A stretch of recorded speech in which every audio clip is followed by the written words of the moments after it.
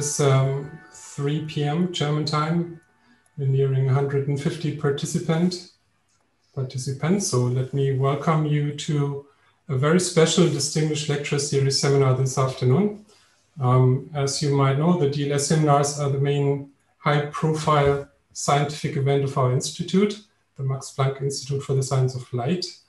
And it is a means to engage the most important and influential colleagues in any area of the science of light.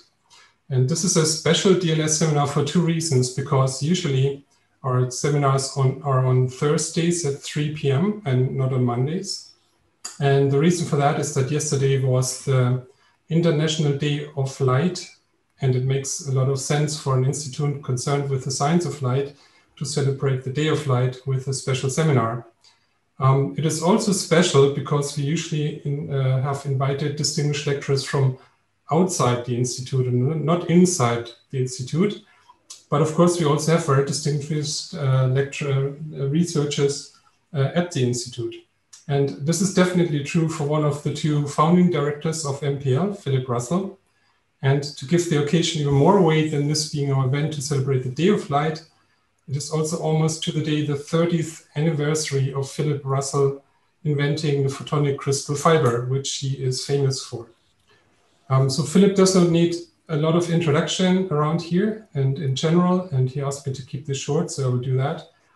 He got a PhD at the University of Oxford in 1979, then spent a few years as a research fellow at Oriel College, and then subsequently worked at many universities or several universities and research establishments in the US, France, the UK, before eventually founding the MPL in Erlangen in 2009. He has received many awards, among them OSA awards, IEEE awards, EPS awards. He got the Berthold Leibinger Zukunftspreis, the Rank Prize for Optoelectronics, and a couple of others. He's also a fellow of the Royal Society and the Optical Society of America, whose president he was in 2015. So you can see even from this very short introduction that it doesn't get much more distinguished than this. Before handing over to Philip, and Philip, I guess you can already start sharing your screen. Okay. A few technical comments. This seminar is being recorded, so please be aware that by participating from this point on, actually from when you joined already onwards, you have implicitly agreed to doing this. And the second point is that please keep your mics and cameras turned off during the presentation, just to avoid any sort of background noise and interference. If you have a question, you can type the letter Q or question or your actual question into the chat, and then I will ask you to unmute and you can ask your question. I guess you can do that for very urgent questions throughout, but mostly this will be done at the end. And so without much further ado, let's ride the wave with Philip. Okay, I hope you can all hear me. If not, please let me know, Jochen. That's very good. Yeah, very good. So thanks for the nice introduction. And so welcome everybody. I'm Philip Russell, as Jochen explained. And I'm going to attempt this afternoon to give you an overview of the emergence of photonic crystal fiber over the last 3 decades, riding the photonic crystal fiber wave. So thanks for joining me. So before I start, the reason I'm actually giving this lecture, I thought I'd just tell you, was that it has to do with a certain John Dudley. You may have heard of John Dudley. He's a professor at the University of Franche-Comté in France. He was actually the principal architect behind the 2015 International Year of Light. And he happened to give a lecture at the Institute here a few weeks ago. In the course of his lecture, he pointed out that the International Day of Light this year almost exactly coincides with the day 30 years ago when I made some quick jottings in a notebook on the idea of photonic crystal fiber. At the time, in May 1991, I was attending the conference on lasers and electro-optics in Baltimore. So thanks, John, for the opportunity to give this lecture. It wouldn't have happened otherwise, actually. So, okay, so I'm going to be talking about photonic crystal fibers, and Here are just some pictures of the four main types of fibers. They all have an array of hollow channels, microscopic hollow channels running along their length. They come in the solid glass, they have solid glass cores and hollow glass cores and all kinds of different varieties. So I'm going to talk about some of these fibers, how they work, where the idea came from and so on. So let me start with where did the idea come from? Well, obviously this started, what prompted the idea in the first place? Well, obviously one of the first things was optical fibers.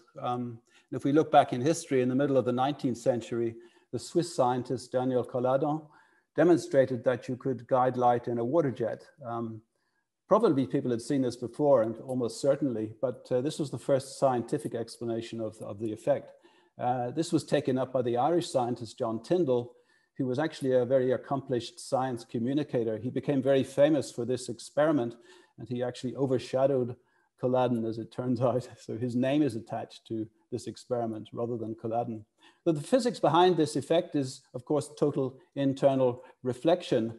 And in fiber optics, the water in that experiment of a water jet is replaced with glass. It's a little more complicated, of course. And I'm going to show you here a cross-section of a current telecommunications fiber. It consists of a glass core, which has a slightly higher refractive index than the surrounding cladding, as we call it.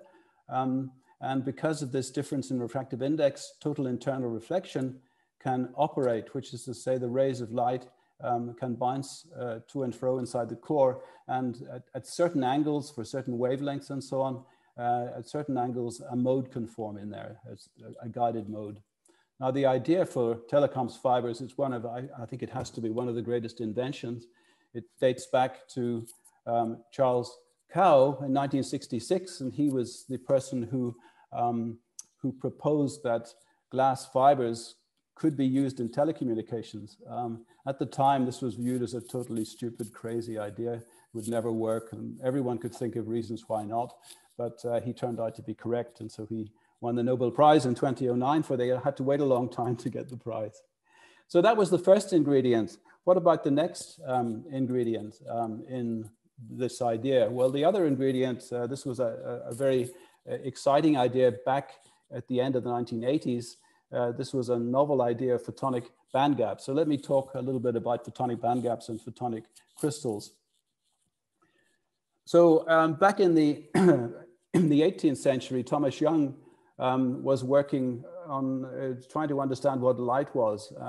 And he proved in an experiment that he reported in 1801 at the Royal Society, he gave a lecture, actually, the Beckerian lecture, proving that light indeed was wave-like. And if you actually look at that paper, it's quite funny. Back then in the Royal Society in London, you didn't write your paper, you delivered a lecture, and then somebody else wrote the lecture up as a paper. So it's recorded in the third person. It's kind of funny. So light is a wave. And then 100 years later, Gustav Mie carried out some quite complicated calculations on how light interacts with small particles. And in fact, he showed and explored the way in which light can resonate with a wavelength scale structure. And of course, there are many examples of this in nature. Think of thin oil layer on water, or the colors of a bubble. The butterflies often have beautiful colors that are caused by iridescence. That beetle is particularly beautiful. It takes sunlight and distills it into different colors depending on the angle that you look at it from. So there are many examples of the wave nature of light. So let's see. And one of the nicest examples, at least in my view, is the opal.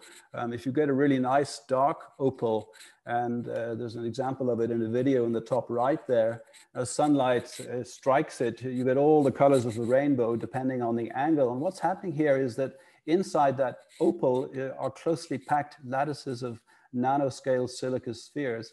And depending on the angle and the spacing of the spheres, when white light comes in, you see different colors emerging from the opal. And this is caused by by a phenomenon called Bragg scattering. It has nothing to do with the color of the material. The material doesn't have any intrinsic dye or color. This has to do with the structure. It's called structural color. So let's just discuss a little bit what's actually going on in the physics here. The physics of this is Bragg scattering. And this dates back 100 years, more or less, to the Bragg father and son, this partnership who won the Nobel Prize together in 1915. And the idea here is that, that if we have, just to explain what the Bragg condition is, if we have a whole lot of layers, and each of these layers reflects light very, very weakly, then what you find is if you change the angle of the light coming in at a certain angle, which is called the Bragg angle, there's a strong cumulative reflection that you see. And there's a condition associated with this, which is the Bragg condition. I'm not going to talk about the maths here. It's quite a simple condition. But when the reflection is weak, this condition is actually very, very well defined. If, however, the reflection from each of these layers is very strong, then the Bragg condition starts to become indeterminate. So there's no longer an exact angle where you get reflection over a wide range of angles. Now, if that range of angles is very large, and we superimpose two other sets of these planes on top of each other, and you do things correctly, you can actually prevent light from penetrating to the center of the material here. So light can't get in. And if you also think a little bit about making sure there aren't any internal modes, there can be modes inside a material that don't get out. You have to suppress them as well. If you manage to do that, then what you will have done is to create a two-dimensional photonic bandgap material within which light, at least in 2 dimensions, cannot exist. This isn't just simply blocking light. Light is unable, you cannot create light inside that region of space. This idea is due to Eli Jablonowicz, and he actually went one step further and suggested that you could switch light off fundamentally. You could suppress the formation of light within 3 dimensions, which really was a revolutionary idea.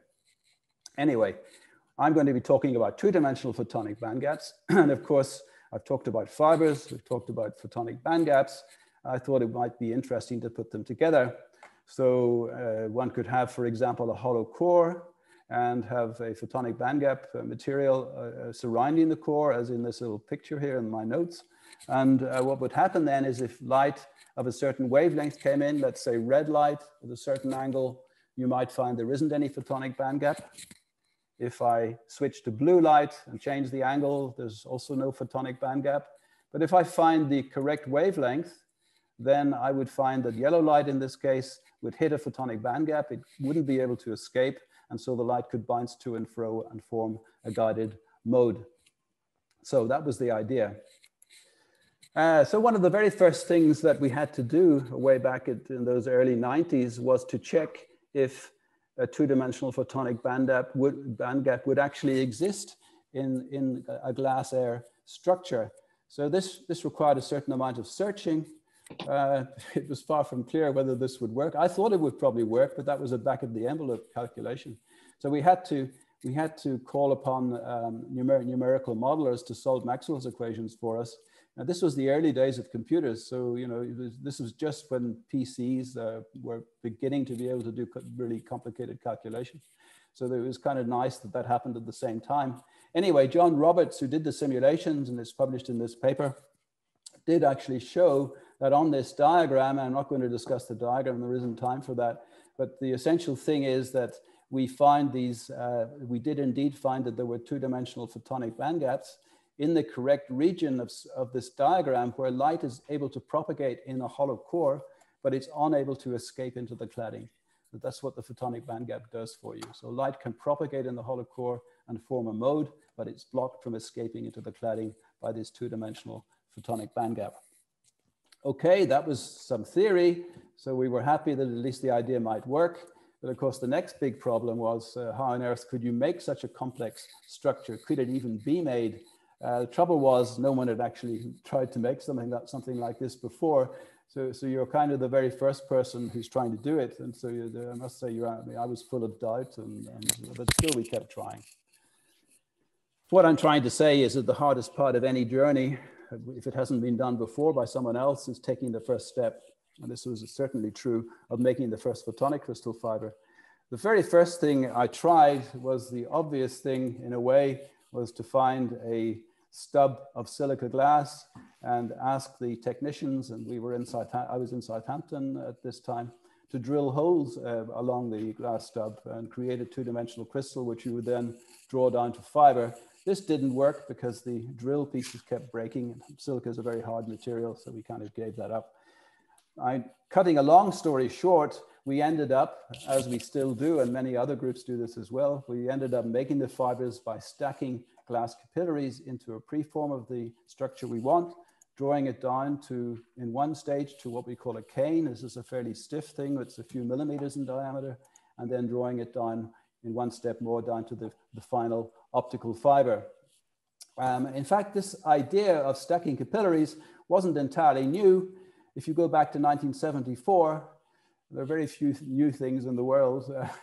But back in 1974, in this paper by Kaiser and Astle at the Bell System, published in the Bell System Technical Journal, they actually did stack capillaries. And the reason they were doing this was to form small cores, to create small cores here at the intersections between these glass webs and guide light there. They wanted to make single mode waveguides. This was before modern telecoms fibers had been invented. Anyway, so we had found a way of making these structures, and then, as is often the case, serendipity stepped in and played a role. So in looking for a photonic bandgap and trying to make a fiber that guided by photonic bandgap effects, we actually chanced upon something else.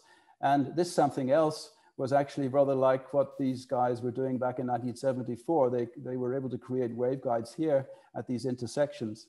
So we find something quite similar. In fact, the very first PCF that we made, and here I would like to acknowledge the fantastic contributions of Tim Burks and Jonathan Knight. Tim Burks joined the project in 1993 as a postdoc, and Jonathan joined about a year later. So these two really made the experiments happen. So this is Jonathan's first fiber. It didn't have any core. He was just testing the technology, but he did find that there was accidental guidance at structural defects in the transverse structure. So he then went back and deliberately put a core in the center and created the first photonic crystal fiber, which was published back in 1996. You notice there are asterisks there. This is because we'd all moved, by the time this was published, we'd all moved to the University of Bath, where we were setting up a new group, all three of us.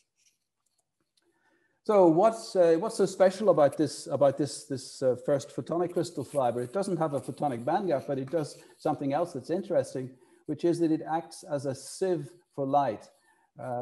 That's to say, the fundamental mode is well guided, and in very simple terms, and this is not really a physical description of why this works, it has a very large head, so it can't squeeze between these hollow channels. The hollow channels act as strong barriers to the light escaping, and in order for the light to escape, it has to squeeze between the gaps, and the fundamental mode can't, whereas the higher order modes that have smaller features are able to escape.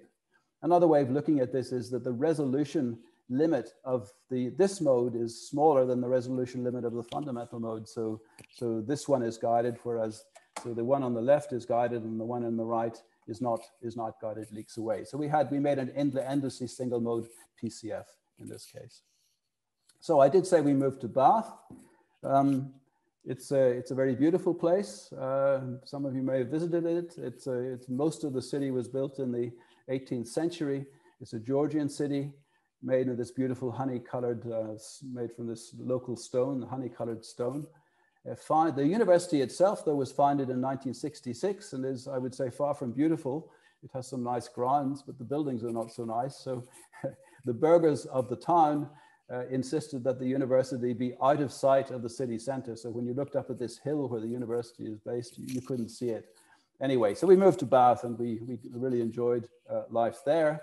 We had to set up new labs, and we were very lucky actually back in 1998 because British Telecom Laboratories had an old tower, a historic drawing tower, which has 3 legs. You can see 1, 2, 3 legs. This is Clive Day, who was one of the early researchers in the field of fiber optics. And they donated this to us. And even though it was a museum piece, it enabled us to make some of the first PCF, quite a few of the first PCF breakthroughs. There's Jonathan setting the tower up. This is a picture of me. I'm going to talk a little bit more about this later. This was in preparation for a feature article in the New Scientist magazine. It was slightly embarrassing, but anyway. Let me show you some of the very first PCFs that were drawn in Bath by this three-legged tower.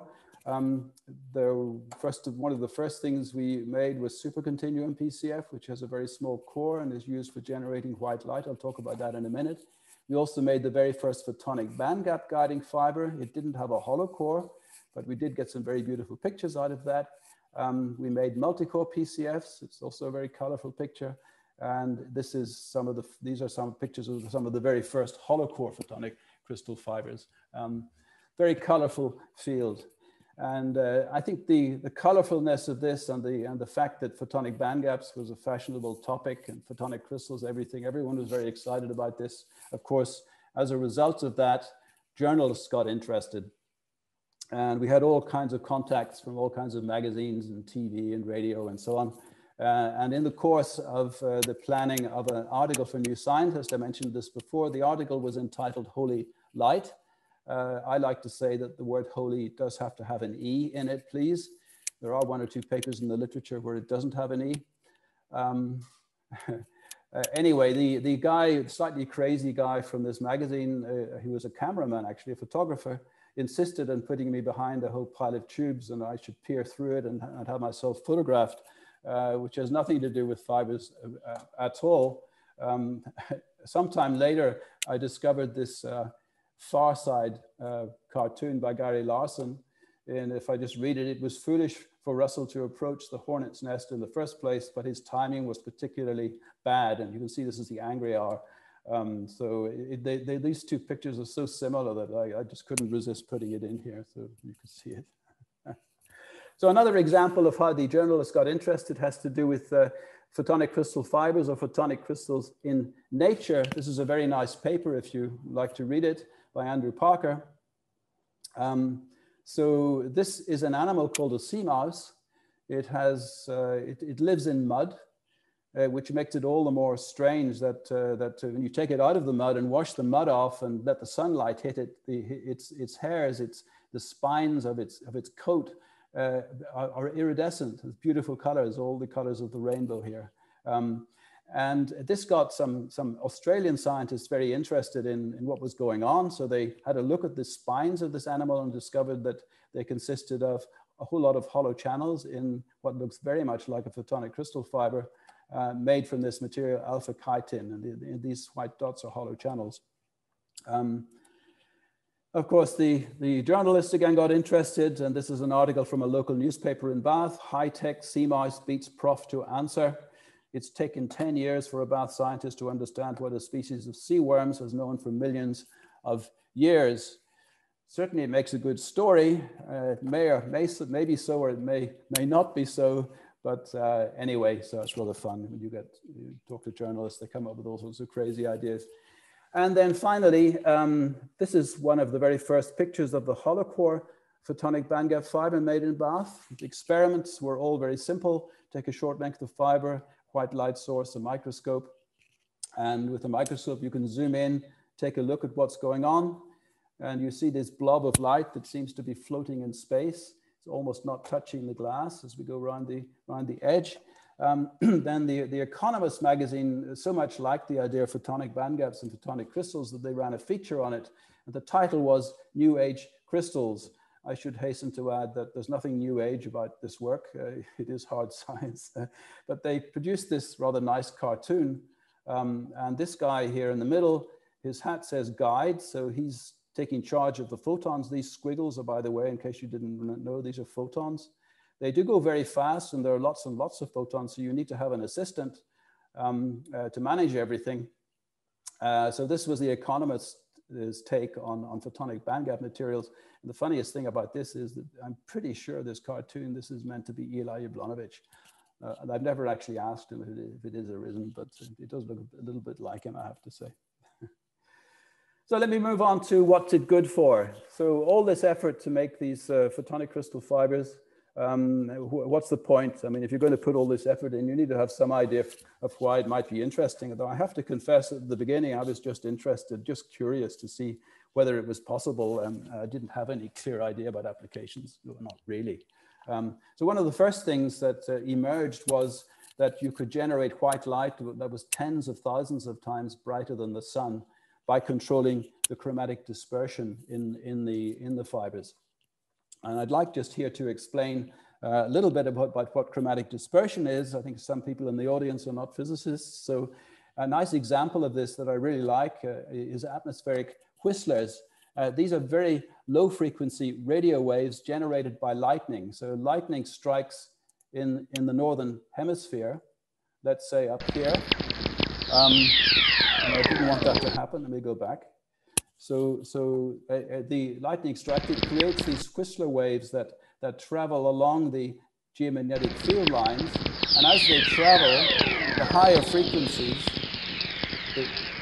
frequencies travel more quickly, so they arrive first. So you get this kind of whistle of descending frequencies. The reason for that is that we have anomalous dispersion. And actually, effects like this have actually been observed on Jupiter by Voyager 1 and Voyager 2, which I thought was quite interesting. So let me get off that page. So chromatic dispersion, when it's anomalous, means the higher frequencies arrive first, just like the whistlers. And you get exactly the same effect in a hollow core waveguide. I mean, a waveguide with nothing in there, so it's just hollow. The optical modes that are guided in that waveguide will have anomalous dispersion, which is to say the high frequencies, the bluer light arrives first. If I take a typical bulk material, it has the opposite sign of dispersion. It has what we call normal dispersion, which is that the bluer light travels more slowly or the red light arrives first. So if we put these two things together and fill the core with some bulk material, the dispersion you end up with, the chromatic dispersion you end up with, depends on the balance between the dimensions of the core and the material you put in there, and so on. And this actually is the reason why these solid core PCFs are so interesting. So it turns out that if you tune things correctly so that the chromatic dispersion is close to zero, and you send a pulse of light in, the pulse is dispersed very slowly, or that's to say they lengthen in time very slowly as they travel. As a result, you can maintain, a short pulse can have very high intensity. You can maintain a high intensity over long distances. And this enhances all kinds of nonlinear effects, including this thing called supercontinuum generation, which is one of the most dramatic things to emerge from this field at the end of the 1990s, and this paper by Ranka and so on, this optics letter from 2000. And this has created a revolution in ultra bright white light sources. And in fact, there are now many commercial versions widely available, and they're present in many labs all over the world. It's a dramatic experiment. You send in invisible pulses of infrared light into the fiber. The fiber has a small core. It's designed so that the chromatic dispersion is close to zero. And as a result, you get all the colors of the rainbow emerging. And what's actually going on here is nonlinear optics. Nonlinear optics is something maybe a little abstract, difficult to explain. So I'm going to explain this with an audio demonstration. If you have an audio amplifier and you drive it too hard, you get all kinds of distortion. And this is because new frequencies are being created.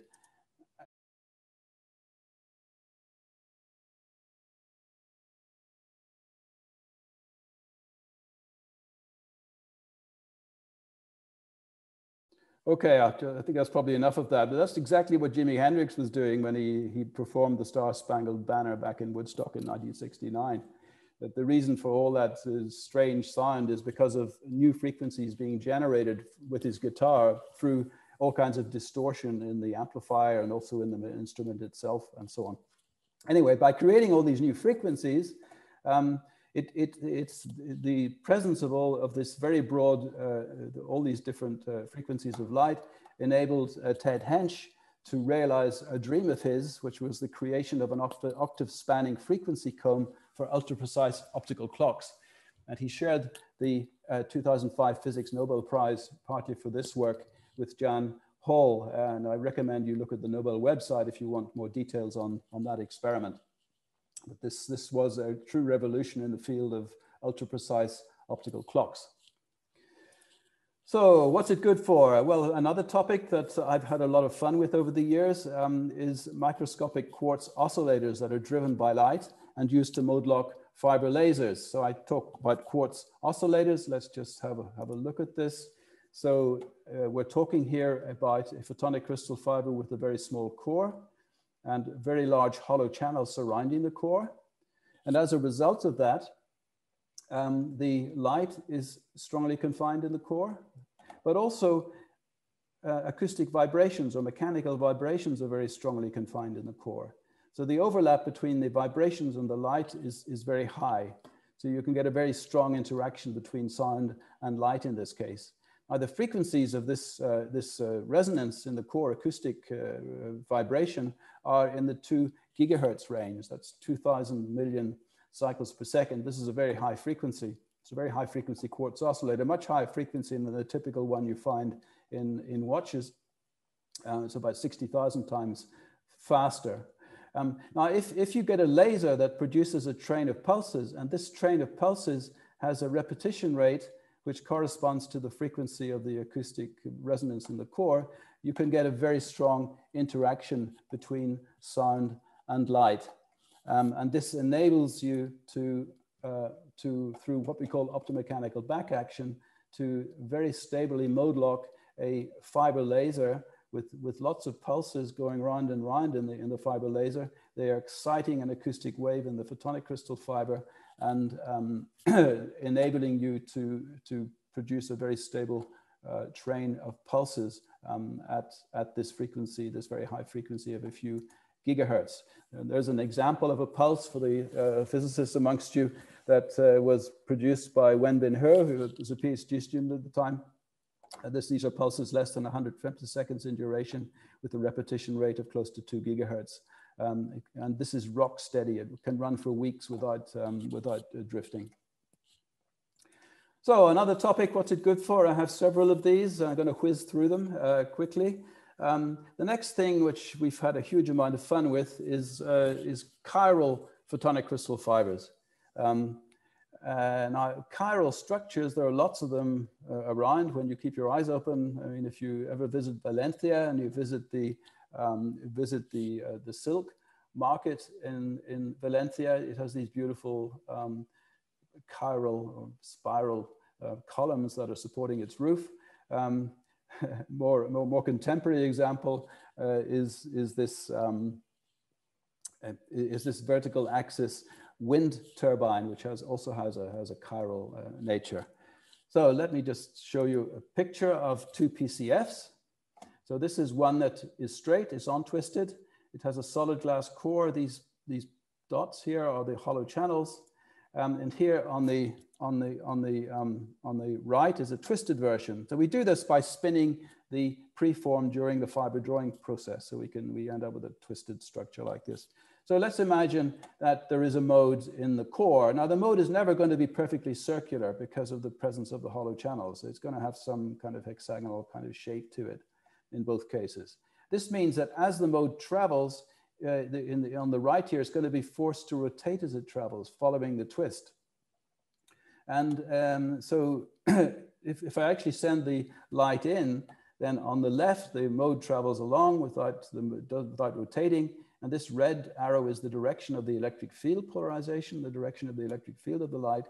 And in the twisted case, the mode rotates exactly with the twist, but the electric field of the light, this linearly polarized light, rotates much more slowly, but does rotate with the twist more or less as it travels. And this effect is known as optical rotation or optical activity. And the reason is that left and right circularly polarized modes have slightly different phase velocities, it turns out. It's a bit technical, but that's what's going on here. And in fact, these fibers enable you to maintain circularly polarized light without it wandering from being circularly polarized. And that led us to revisit supercontinuum generation in a twisted fiber, because the idea here was that maybe we could generate a very broad supercontinuum spectrum, which was perfectly circularly polarized over its entire bandwidth. So these were experiments with a non-twisted PCF, and this, by the way, is something called a Poincaré sphere. You don't need to know what it is, but if the dots on here are at the top, and these dots are all at different colors of light and different powers and so on, if all the dots were sitting at the top, then the light would be perfectly right circularly polarized. If they were sitting at the bottom, they'd be perfectly left circularly polarized. So in the untwisted PCF, we launch in a right circularly polarized or left circularly polarized light. The polarization state is completely random coming out of the supercontinuum. If we do the same experiment with a twisted PCF, you get almost perfect maintenance of the circular polarization state. So this is the first example of an ultra bright, ultra broadband source of circularly polarized supercontinuum light. Why is circularly polarized light of interest? Well, it's important potentially for detecting chiral molecules such as proteins, because these molecules display circular dichroism, and it gives you a very sensitive way of detecting different chiralities of these molecules. So another thing we've been playing with and discovering was what's it good for? Well, I'm not quite sure what this is good for, but it's certainly very fascinating, is the discovery of new kinds of guidance in a fiber that actually doesn't have a core. It's a coreless twisted PCF, which acts rather like a chiral, I like to call it a wormhole for light. If I go back to the late 1990s, I used to give talks a lot on photonic crystal fibers, and this was one of the pictures that I used to show. This is one of the first PCFs that we made. It doesn't have a core. And I used to say photonic crystal fibers are useless without defects. You need to form cores to guide light. Turns out that's not strictly true, because if you actually take a PCF with no core and you chirally twist it, it does actually guide light, and you can actually form modes. And as you increase the twist rate, this is increasing the twist rates of the spiral, the diameter of the mode shrinks as the twist rate goes up. And this is experimental results and simulations, so we pretty much quite well understand what's going on here. In fact, there's a strong connection between this observation and the general theory of relativity. If you want to have a look in this physics.org website, you'll find an article called Optical Fiber with Einstein Effect. In fact, we use the general equations of relativity, or equations that are very similar, to analyze the guidance of light here. One final weird thing about these modes is that the light has a negative effective mass. That's to say, when you push it in one direction, it goes in the opposite direction. And this is seen when you bend the fiber. So if you bend the fiber, and this is the inside of the bend and that's the outside, normally you expect a mode to be thrown to the outside of the bend when you go around a corner.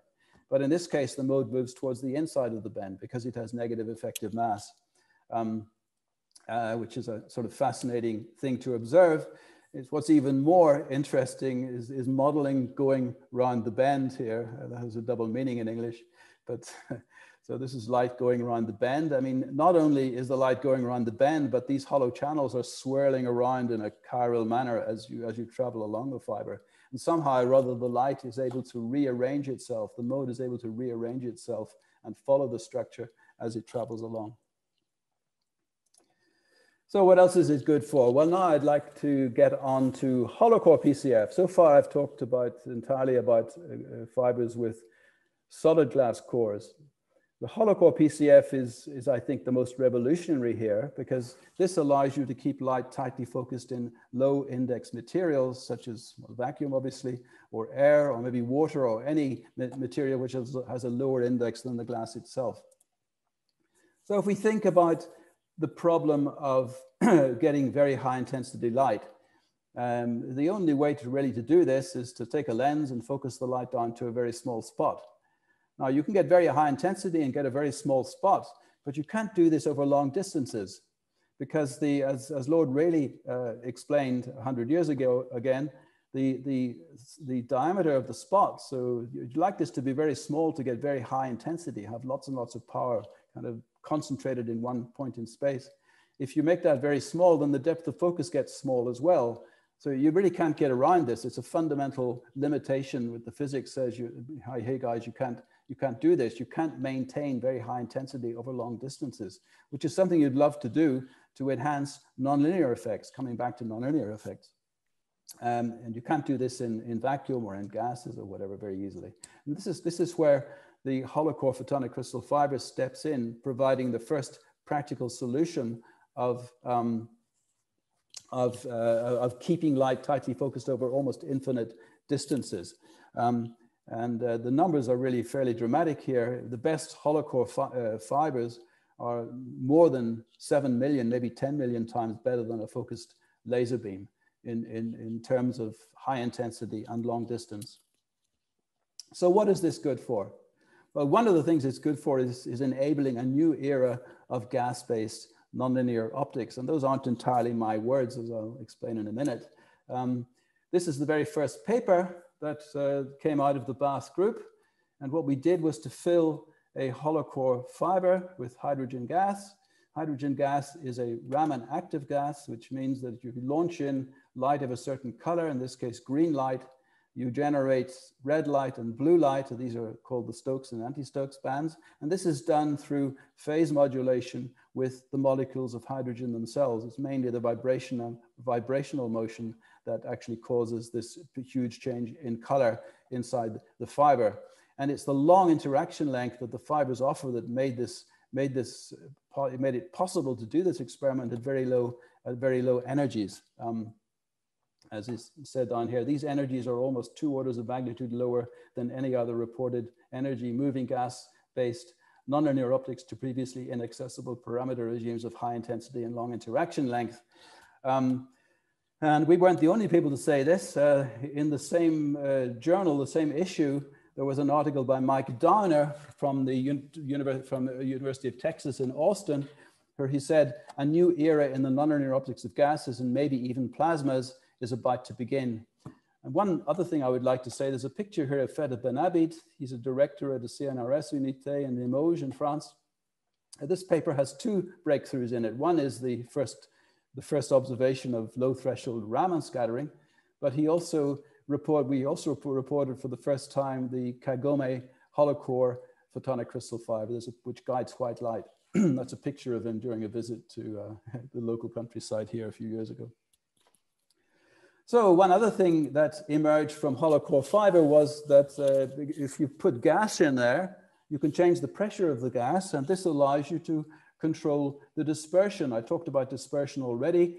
The hollow core has anomalous dispersion. You put a material in there, it has normal dispersion. If you change the pressure of a gas, you can tune the dispersion that the light sees, the chromatic dispersion. And this turns out to be an incredibly important breakthrough in nonlinear optics of gases, because you can completely transform the overall landscape of dispersion as a function of frequency of the light or wavelength of the light just by changing the pressure. And one example of this is, that you can, in a very simple way, take a short pulse, which is already very short, and compress it down to close to a single optical cycle, just by filling an optical fiber with argon gas in this case, and adjusting the pressure correctly.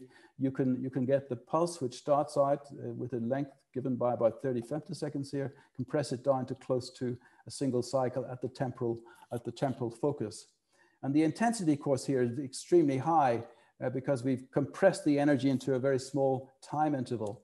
And this, not only is this a very convenient way of producing few cycle pulses, it also allows you to get very high intensities and actually allows you to study the effects of ionization and plasma formation, exactly as Mike Downer had predicted.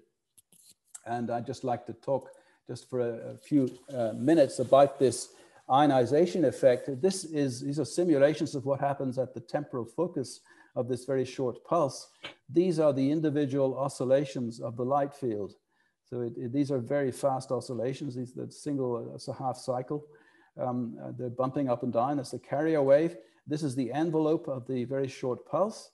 And at the very high intensity peak of the pulse, the gas becomes ionized. This creates free electrons. This causes the refractive index to to change in a negative fashion, to fall a little bit. So underneath the pulse, the refractive index is diving to a smaller value. And after that, it stays that way because the lifetime of the electrons is very long compared to the length of the pulse. So the pulse is traveling along and it sees underneath itself a refractive index that is changing in a negative fashion. And this actually creates a continuous blue shift of the pulse wavelength. And as is shown in these simulations, if we launch in light in the infrared, we can cause the frequency of the pulse to get higher and higher. This is the first example of the plasma blue shift of a fundamental soliton. There have been observations of this for much more energetic pulses, but this is the first observation for a fundamental soliton. If we go a little bit further beyond this temporal focus, then it turns out that because everything at this point has become so incredibly extreme, very high intensities, very broad bandwidth of light, lots of new frequencies, that all the usual approximations break down of the kind of optics we would do over here at the beginning. They break down. In fact, what can happen here is you can generate with quite high efficiency a strong ultraviolet light signal in the deep ultraviolet or even the vacuum ultraviolet. This was first observed in the lab by Nicolas Joly, working with a student quite a few years ago now.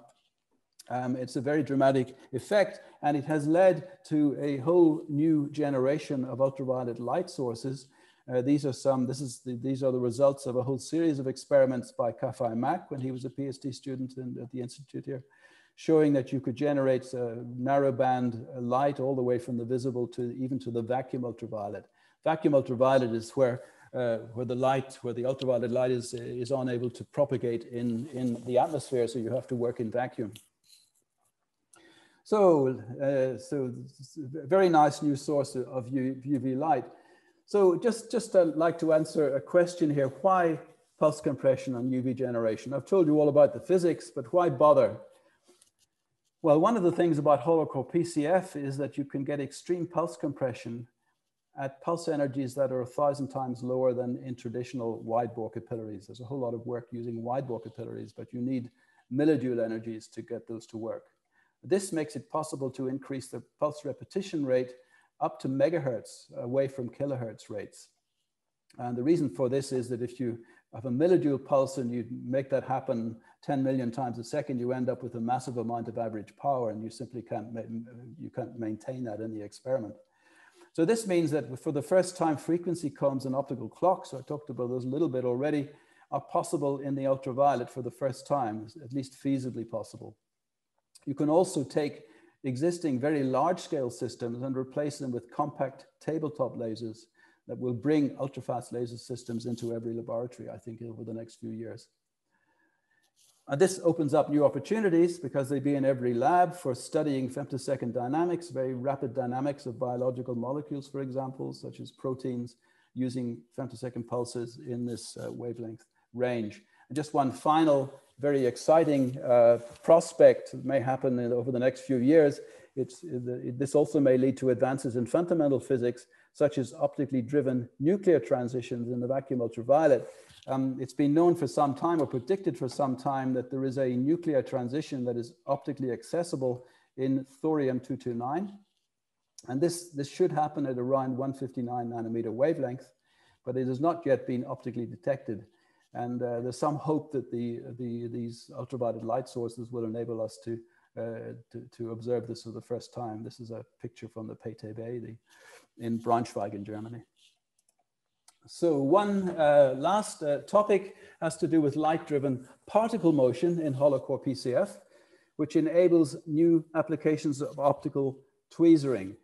Now, laser tweezers, well, this has become a very important technology. It was invented by Arthur Ashkin back in 1970. I think is the first paper on this.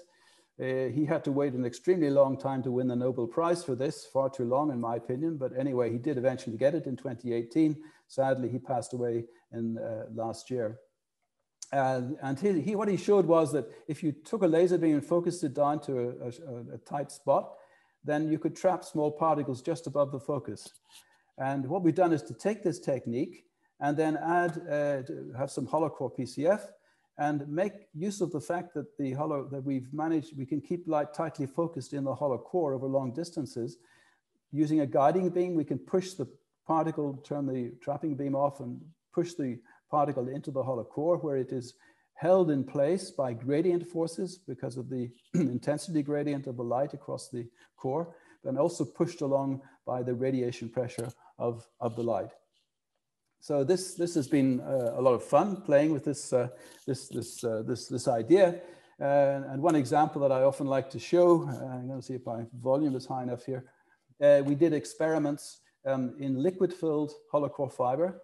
And in fact, it turns out you can guide multiple particles in this case.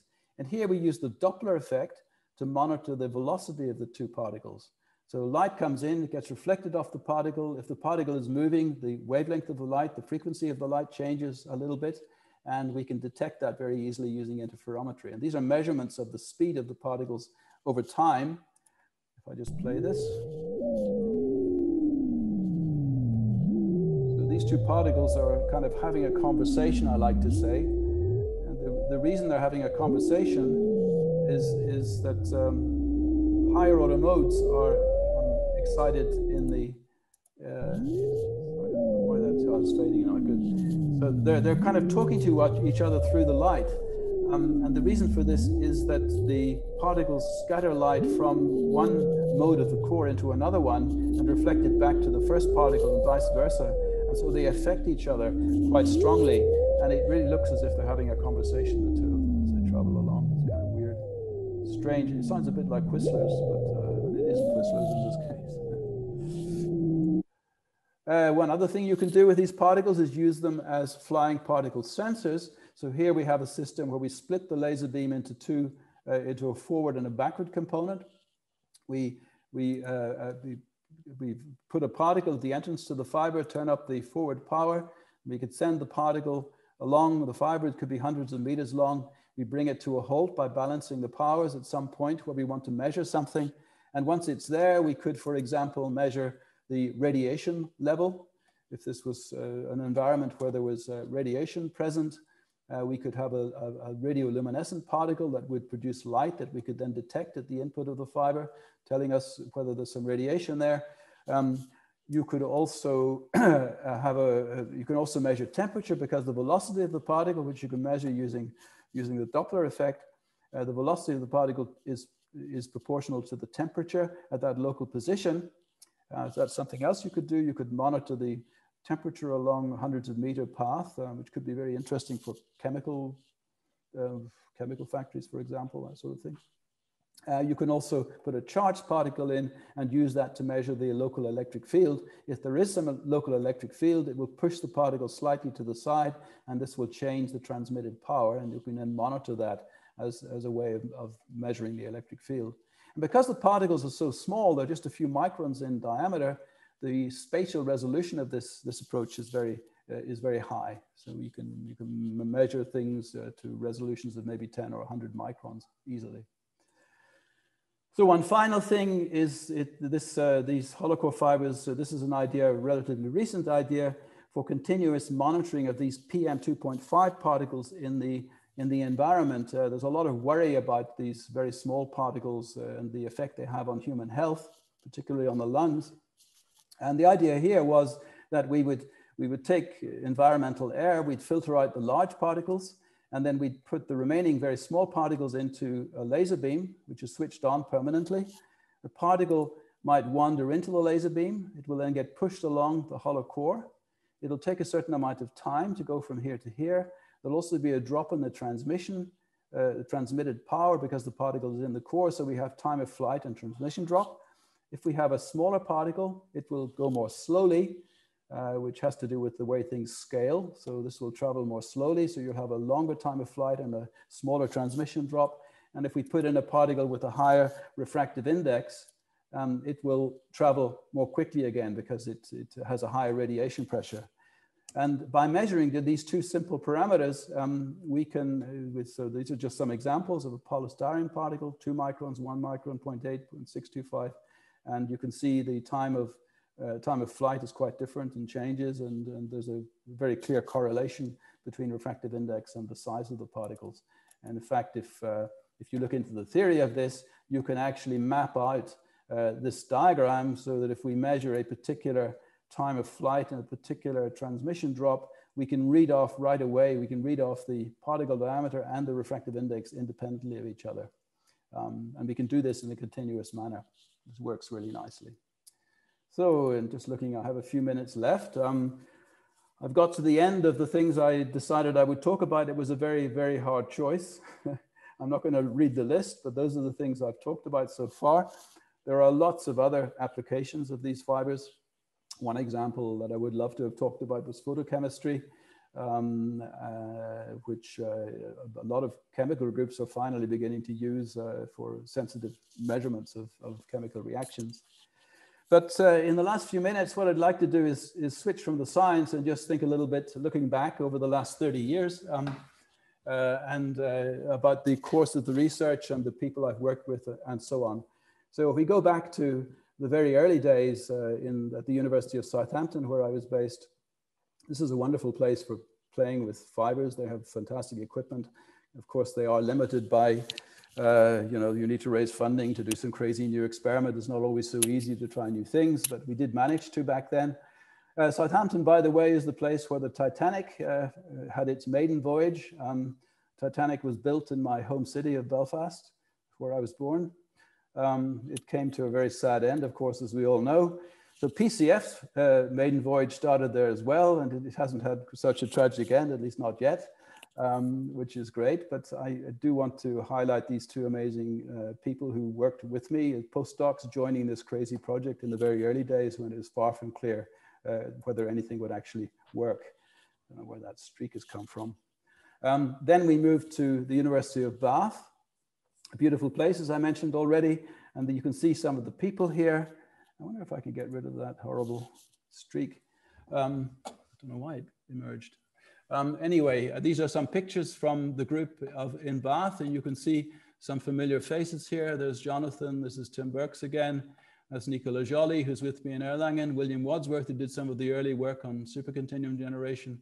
Fabio Biancalana, who spent some time at the Institute as well. He's now in Heriot-Watt University. There's Fede Benabid again. Gosh, who else is there? Sergio Leon Saval. These people are scattered all over the world, and I should apologize to George Kakarantzis. That's the only nice picture I had of him.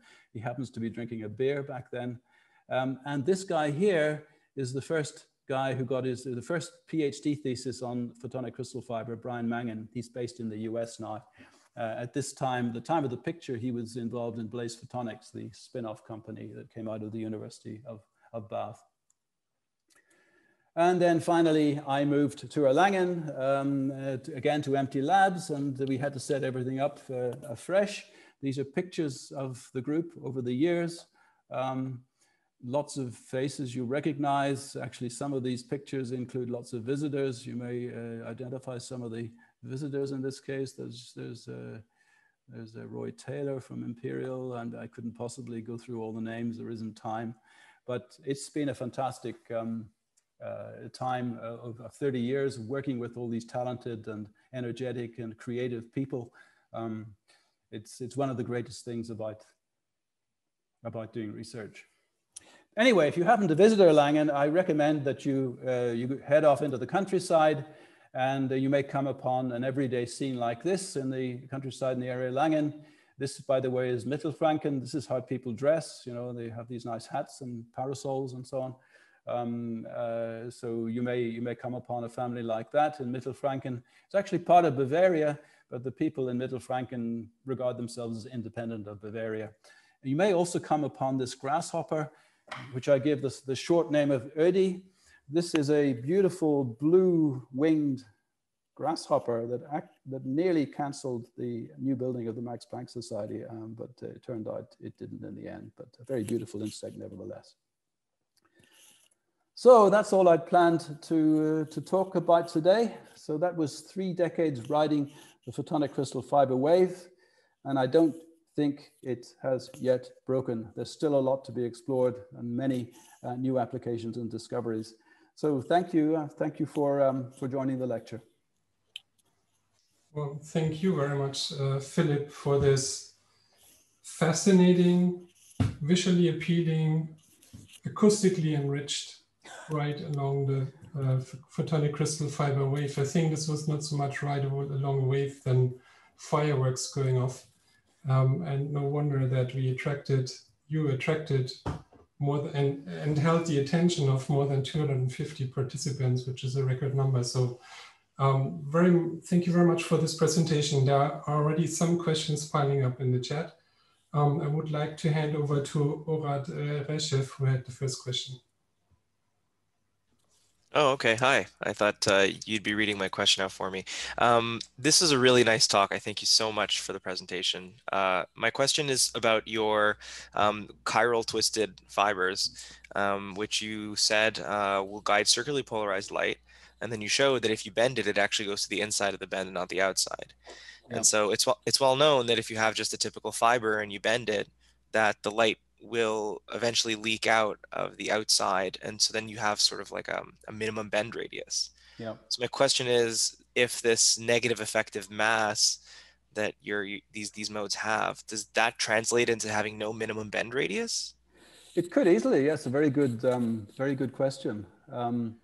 Yeah, I mean, it is, yeah, yes. Will it, I've asked this question myself. I mean, since it goes to the inside of the bend, will it leak?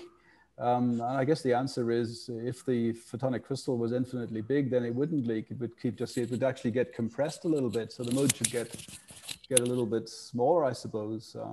It's a very good question. I'm not sure, but I think in the end, it's bound to leak at some point because the crystal is never infinitely big. But on the inside, yeah, that's the funny thing, right? On the outside, it would have to be infinitely big, but on the inside, if you're bending it in and in and in, at some point it's seeing itself, and then it sees the photonic crystal on the other side of the inside of the bend, right? Yes. So it's subtly different than just if it leaks towards the outside. This is why, like, I have no idea how it would simulate this type of thing either, because it's like a 3D chiral bent thing that has circularly polarized light. This is way beyond me. Yeah. Yeah, I should have said. I mean, Gordon Wong is the guy who did the simulation of this effect of the. Let me go back if I can get that to play. Yeah, it's like a heroic effort. This simulation. This thing here, yes. Yeah. But this is a very good question as to what happens. Do you never actually get any leakage? It's possible. Yeah. Thank you so much. Okay. No, thank you for the question. The second question was by Nisreen. Yes, hi. Yeah, can you hear me? Yep. Okay, so my question is about the if we can use this photonic crystal in improving the charge generation in solar cells, for example, or because you mentioned the ionization effect. So, I mean, can you use it in solar cells? I'm not sure how you do that. I haven't worked on this myself, but optical fibers have been suggested as a means of concentrating light through fluorescence. So the sunlight hits the fiber from the side, and the core is made from a luminescent material that kind of captures the energy and channels it along the fiber to the input of the fiber, and so it acts as a kind of way of focusing energy. I haven't worked on that myself, but I don't think these fibers would. The photonic crystal fiber may not be the way to do that. Apart from that, I'm not sure if there are any applications of photonic crystal fibers, and it would be nice, but okay, good, thank you. Solar energy. Yeah. Okay, there was a question by Sven Rogachev. Yes, I'm here. How much information, like bits, can go through the PCF at maximum? Or is there no maximum because you can modulate by frequency? So the information density that you could send, well, that's just given by the bandwidth of the light, the limit. So if the fiber can guide a very broad bandwidth of light, then you can potentially send a huge amount of information, but it's limited by the frequency of the light, of course. So the bandwidth of the light. So in principle, if you had a 3-octave wide bandwidth, then you had a fiber that could guide all those frequencies with very low loss. you could send an incredible amount of information at one time along the fiber. That's true. We don't have a fiber like that yet. I mean, mostly the bandwidth is somehow limited by all kinds of effects like bend loss that we talked about a moment ago, and so on, and leakage, and the material itself starts to absorb. Yeah. Don't know if that answers you or not.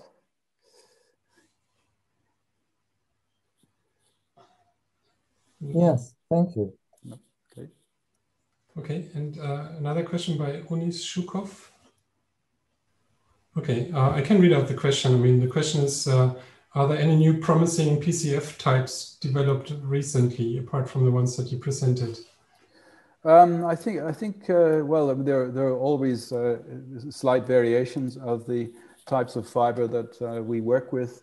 And by adjusting the design, you can get different properties, of course. But I think the most exciting one is this single ring anti-resonant reflecting type of structure. This was first first reported by a group in Moscow with Yevgeny Dianov, who passed away a few years ago, sadly. But his group came up with the idea of, they call this the revolver fiber. It looks like the barrel of a gun. You put bullets in these holes, but anyway, that was their name for it. And this fiber is proving to be very, very interesting for all kinds of nonlinear applications when it's gas filled, but also potentially as a new kind of telecommunications fiber. And a number of groups are looking into that, including my former group in Southampton. I think there's even a startup company that are developing that type of fiber for telecommunications. I also have a question that kind of relates to that, because you were pointing out increasingly the applications of what the fibers are enabling to do. I was wondering, what do you see? I mean, it seems like you've done everything that can be done in terms of the light, the physics. What do you think are there any like important big steps on the fundamentals of optics of light inside of structured fibers? Is there anything that's still left to do? I tend to say that we all do applied physics these days, unless we're doing fundamental particle physics or something like that, or maybe looking at the extreme edges of the universe. Most of the laws are understood, except perhaps in quantum optics, which is still a bit of a mystery. But I think in terms of fibers, I mean, it is applied physics really. So, I mean, it's down to your imagination within the laws of physics. I mean, you can do a certain number of things. As to whether there's anything completely new, I'm not sure. I think it's, I mean, there are always opportunities for other materials. I mean, using different glasses. There are opportunities, and in fact, this is being explored by some of our collaborators at the moment who work in biology, looking at brain studies, so imaging things in the brain using fibers. They're actually using the hollow channels as a means of delivering drugs at the same time as using light to probe what's going on. So the hollow channels, I mean, put in a very simple way, the hollow channels are interesting, and a hollow core is interesting simply because you can put stuff into it. You can't do that with a solid fiber. It's completely solid, but the hollow fiber, it opens up all kinds of new opportunities because it's empty. Yeah. Yeah. So that there's nothing in one of your lab books from back when that would still open another, I don't know, similar development. If there was, I would probably be pursuing it. Yeah. Yeah. Okay. We're coming, I think, to the end of the questions. There was still one question here related to the philosopher Bertrand Russell. I guess that's a no, right? So what was that again? The philosopher Bertrand. Am I related to him? Yes. When I was at Oxford, you know, it's a very snooty place, Oxford University. It can be. It was when I was there. I used to tell people I was his nephew or something like that, but I wasn't. That was Irish, what we call Irish truth. It made a good story, but it wasn't correct. All right. I think with that we should end our distinguished lecture seminar today. Philip, thank you very much again for this awesome presentation. Before I let everyone go, I would like to point out one thing, and that is that we have a series, right? So this is continuing. I put up, I hope you can see this, the schedule for the next weeks and months. So not this week, but next week, Thursday, on the 27th of May, we have Christine Silberhorn, and you can see the other speakers. So if you're interested in this kind of topic, the science of light, please make sure that you tune in. And with that, I thank everyone for attending today, and I hope that you have a nice afternoon and see you around. Goodbye.